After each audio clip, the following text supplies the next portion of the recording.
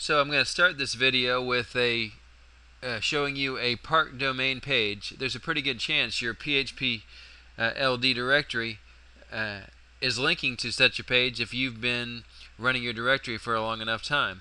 And what we've done is we've developed a tool that will help you to find such pages.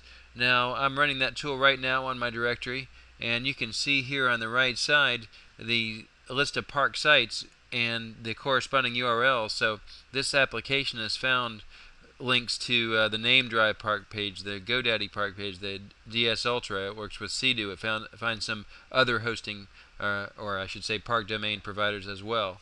So we've got a tool here that's it'll connect to your database, it'll go through all the URLs, and it's going to look for a signature and find if any of your URLs are pointing to park sites. And it has some other features too. It will look and find if you are linking to malware or phishing sites that Google has identified. It will look for spam words.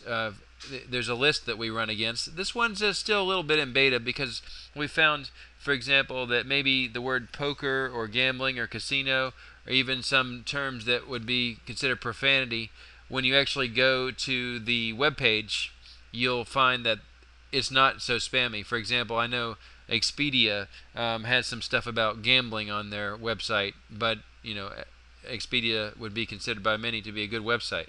So this tool should help you to, number one, identify some park pages, find any malware sites that you're linking to, and then you can use the spam words tool in addition to that to help you just do a visual check on some of the pages that might have some peculiar information that maybe you don't want to be linking to.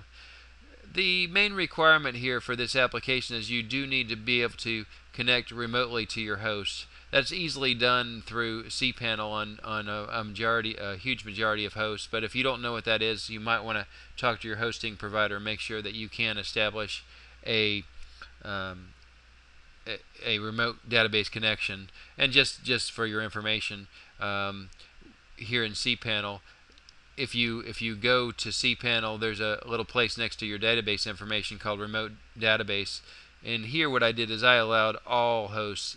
I'm not going to leave it like that. It's not good to allow any domain to connect or any IP address to connect to your database at any time. They still would need to get past your password, but still not a good idea. But what I'll do is after I finish running this tool, I'm going to remove this entry, and then there would not be the allowance of a remote connection. So, but it's easily done in cPanel. And so you can see I found a couple of park domains. Actually, if I look at the tool here one more time, let's see how it's doing now. I'm only maybe a fifth or sixth of the way through, and I've already found quite a few parked domains that are going to need to go. And I'll go in there and remove them from my directory. So this tool actually will also work with other directory scripts. We know you're probably not running them, haha, but if you are, you can still connect to the database. Then you have to kind of find their link table, find the link ID, the link field, the URL, and the valid field, or the field that sets the value that the link is an accepted value in your database.